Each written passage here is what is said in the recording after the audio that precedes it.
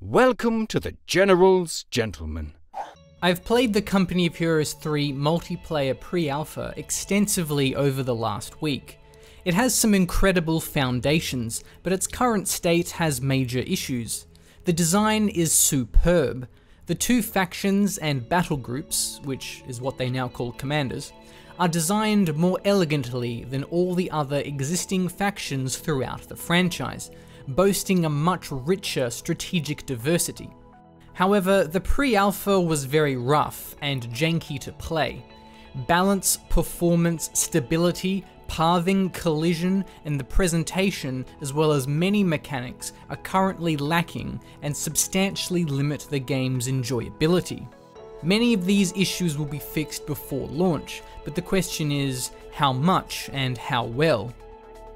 First of all, I believe Relic's approach with Company of Heroes 3 was the right one, and the Mediterranean theatre makes the most sense.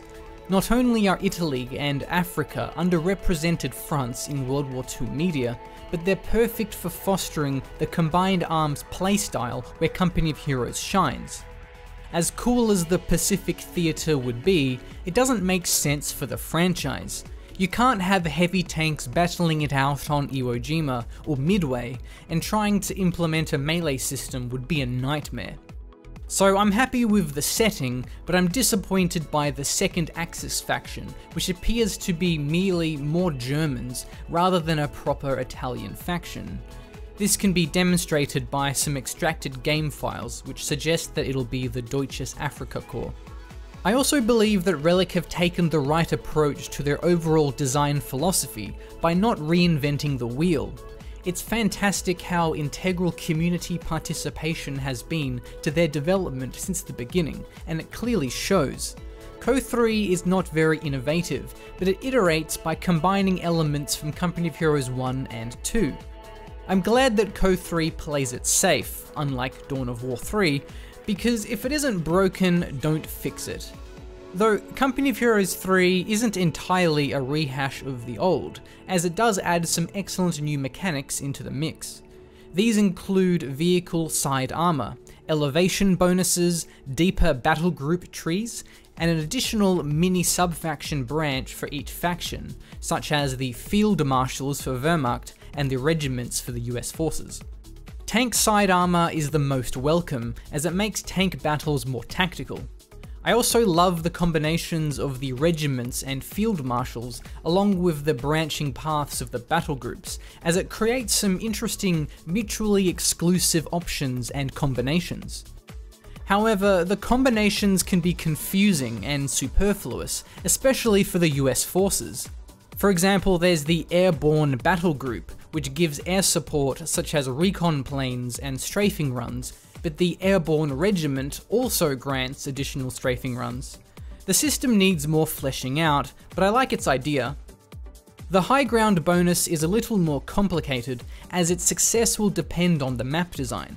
Initially, I was concerned about the high ground potentially making combat too campy and defensive, but it appears to be sparse in the map design. The 1v1 map, Twin Beaches, for example, contains only a single sector where the height advantage is particularly relevant. This raised area at the south of the map is located near some resources, but does not contain any itself. Keeping troops there on the high ground can help defend the area, but alone it's insufficient to prevent the enemy from flanking around and capturing the nearby territory. So this is a good implementation. However, one of the 2v2 maps in the pre-alpha, Aere Perennius, is a choke-pointy campfest, partially due to the height advantages overlooking key areas. The elevation mechanic seems comparable to deep snow and ice in Company of Heroes 2. Tanks sinking on the ice in CO2 is fun, at least in the current map pool, because it's used sparingly and it creates trade-offs about mobility. Whereas deep snow was so widespread during CO2's early days that it was overly obnoxious and ended up getting removed.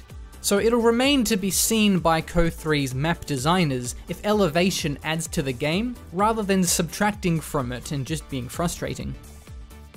CO3 mostly reverts to the resource system of CO1, with munitions and fuel points that vary in yield, such as low, medium, and high. There's also empty strategic points that serve merely as cutoffs to connect the more valuable regions. The Co-1 system is undoubtedly more complex than Co-2 and gives more room for map makers to make detailed maps, but I also think the Company of Heroes 2 resource system is fine, so I wouldn't have minded which direction they went. The only aspect of the resource system that bothers me in Co-3 is that they didn't revive the capturing system from Co-1. Capturing in Co-3 works the same as in Co-2, where a squad only needs to be inside of a capture circle to capture it automatically. This passive capturing system allows infantry squads, and even support weapons, to take cover and engage the enemy while capturing. Likewise, engineer units can plant mines and build sandbags even while capturing with no downside. Capturing was more strategic in the original Co-1 system, as it required a squad to actively capture a region, leaving them vulnerable to attack, and creating a timed opportunity cost of constructing fortifications. Co-3 also introduces specific capture units, the Kettenkrad for Wehrmacht and the Scout Squad for USF. These cheap and mobile units have either weak or no combat ability, but they can capture territory rapidly. They seem too vital at the moment, but I think they're a nice addition, especially for the early game diversity. They force players to consider options, such as building a second scout squad for more map control or going for faster combat units to play more aggressively. The early game build order diversity is also heightened substantially by the access to battle group specific units from the beginning of the game. The armor and airborne battle groups can upgrade engineers and scouts into assault engineers and pathfinders respectively. Likewise, Wehrmacht can drop in Fallschirm Pioneers at the start of the game. Co-3 adds a higher level of strategy than the older Co games, which have more one-dimensional and on-the-rail faction design. Still, the faction design isn't perfect, and I do have some nitpicks. For example, I dislike how access to the anti-tank guns is now delayed until Tier 3, which means that they arrive later than even the light vehicles which can dominate the battlefield. It's also weird how all 4 of the standard Wehrmacht combat squads gain capture speed bonuses. Additionally, the battle group specific Fallschirmjäger squad are pretty pointless since Wehrmacht already get access to so many elite infantry squads. Regardless, hopefully the 2 remaining factions, the British and I believe the Afrika Korps, will also be as well designed as the US and the Wehrmacht. In both Co-1 and Co-2, the 2 original factions were the best designed, and then in contrast, the later expansion factions featured obnoxious asymmetric cheese mechanics that were very anti-fun and ended up requiring substantial reworks. But Co-3 is unique in that for the first time in the franchise, it will launch with 4 factions rather than adding them later. Having all 4 armies at launch, and with the centrality of community feedback, it should mean that the factions have a more consistent design direction and interact more gracefully.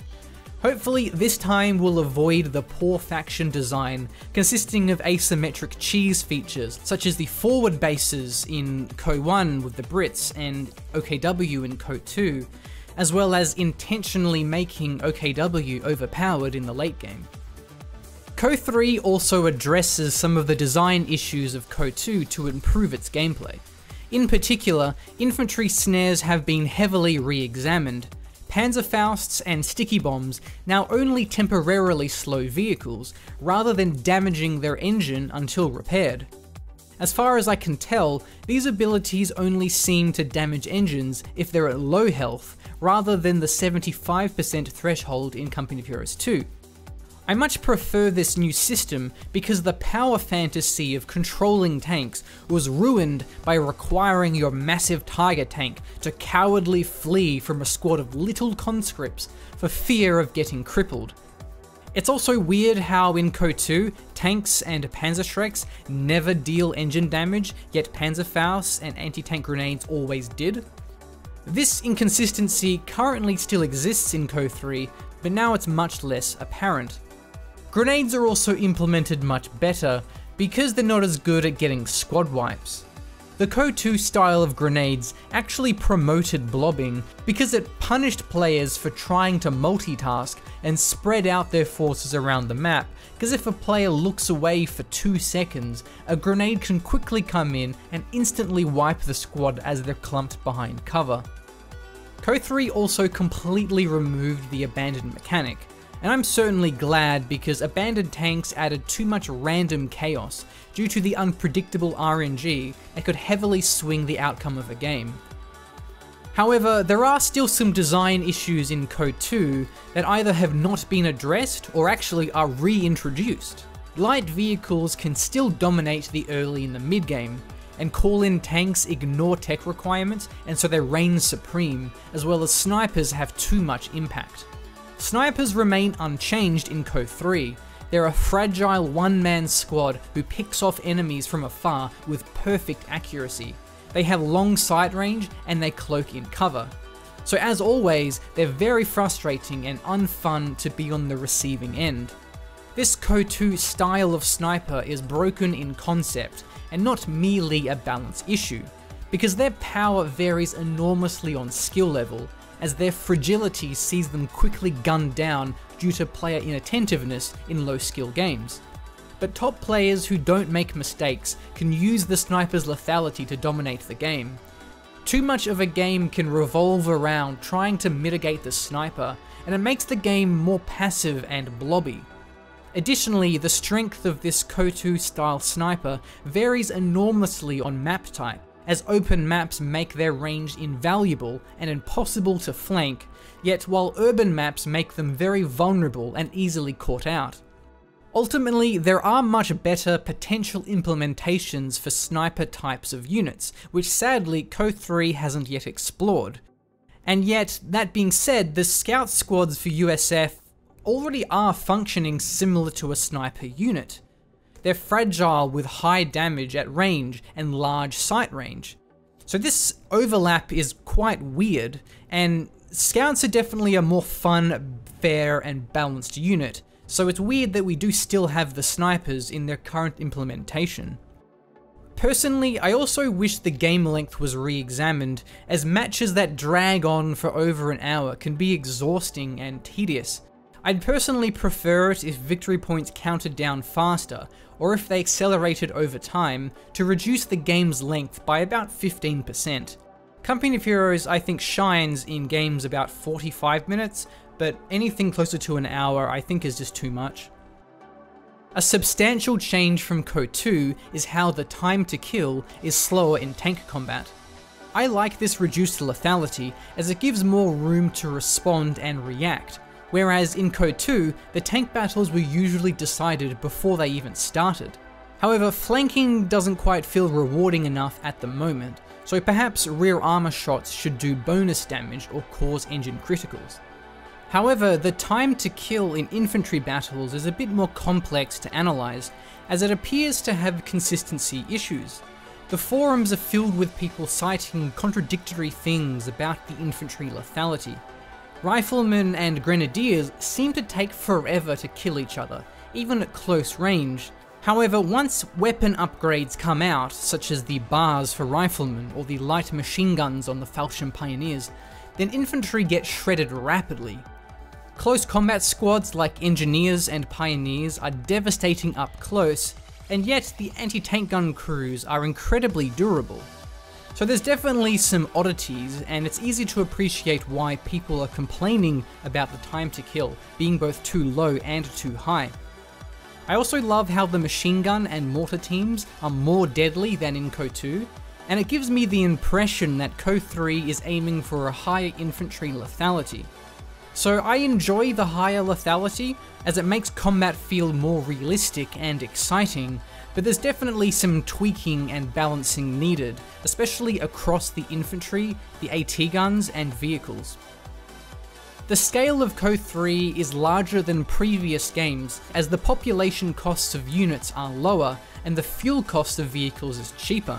Consequently, players can easily field an army consisting of over 5 tanks on top of the other infantry and support weapons, whereas in KOTOR, players rarely had more than 3 tanks each.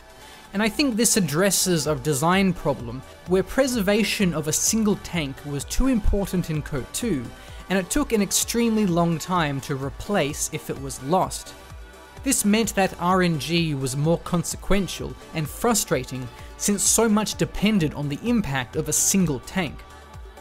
The larger scale of army sizes in KOTOR gives a more epic feeling to the late game tank combat, and tank battles emphasize the tanks themselves, instead of in KOTOR where the supporting AT guns are more impactful.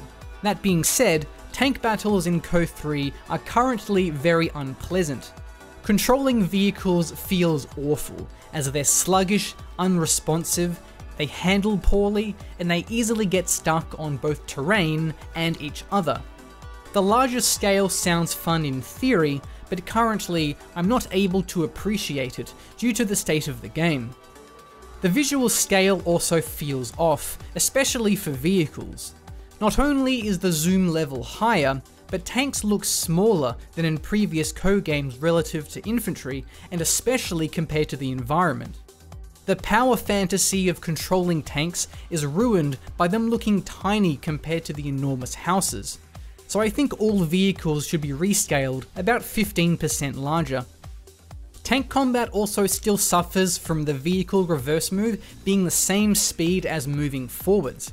Aside from this clearly being unrealistic and arcadey, tanks reversing at turbo speed makes it difficult to flank around the sides and the rear.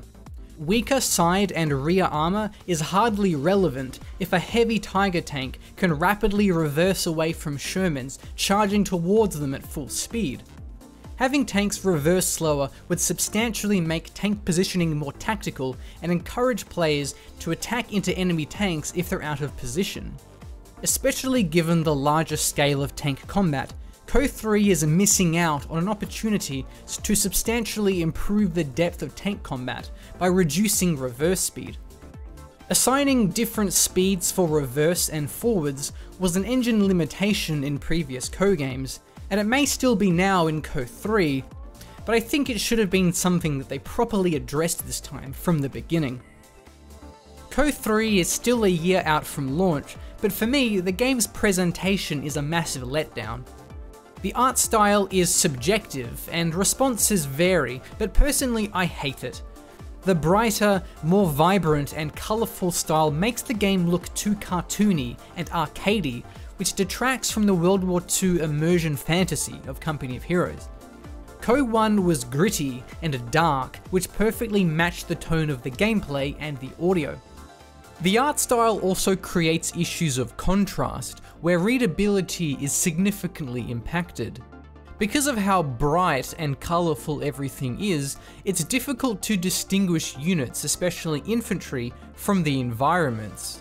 This readability issue, combined with the heightened zoom level, creates problems for trying to read really important animations, such as when infantry throw grenades.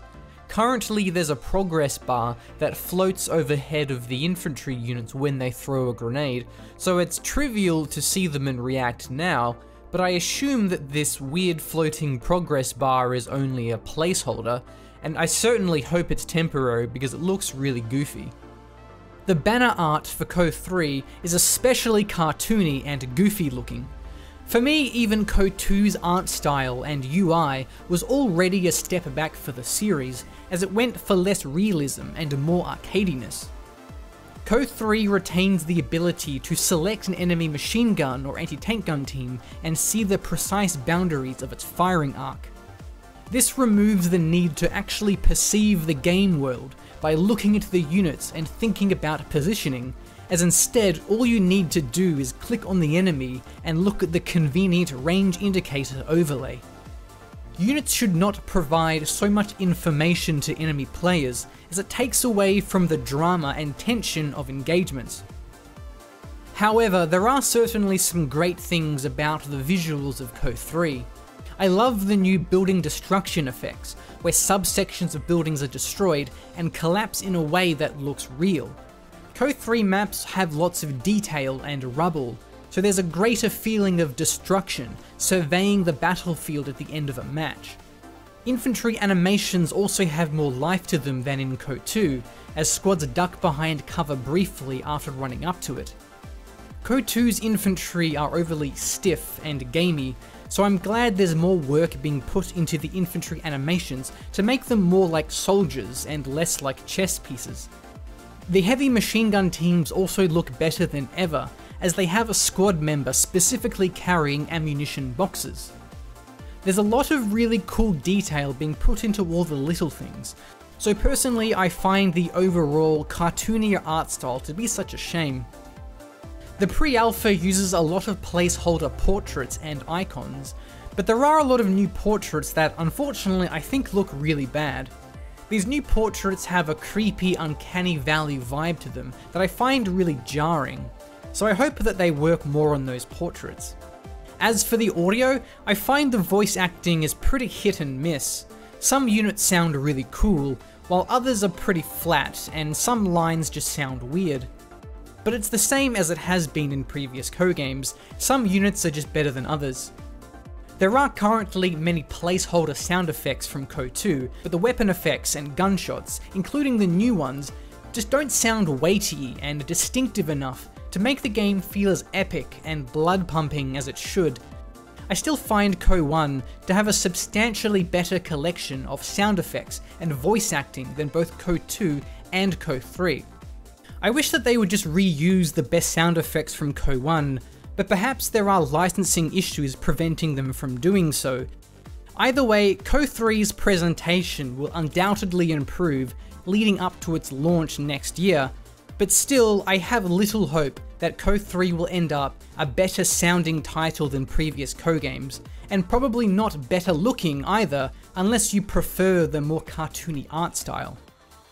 In summary, Co3 has an incredible foundation, as the game design is superb, with factions much more detailed and varied than those in previous Company of Heroes games.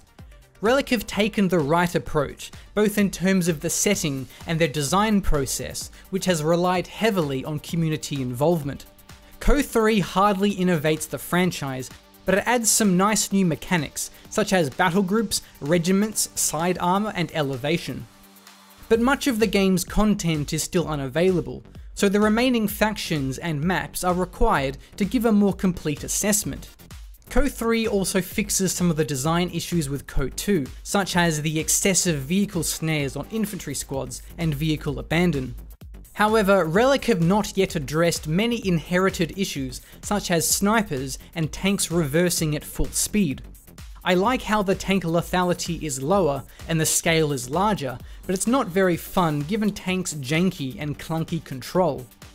Infantry and support weapon lethality seems higher, but it's currently not very fleshed out and needs more work.